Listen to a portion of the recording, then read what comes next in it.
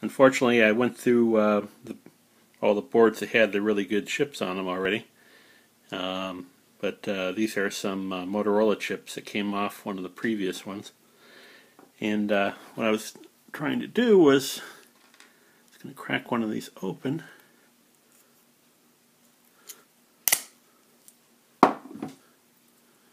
And you can actually see the, let me try and get it in focus. There is a gold tint to that little die in the middle of the chip there. And if I can split this chip better, let's see. The problem is keeping all the pieces from flying everywhere.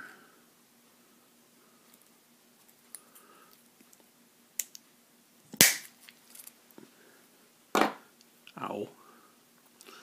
Okay, now we got it popped a little better.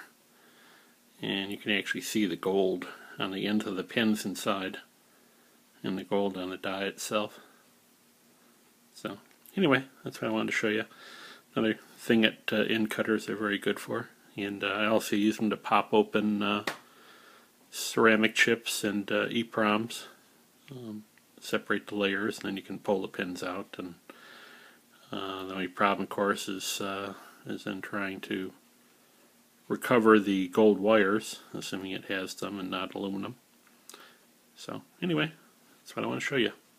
Thanks, bye.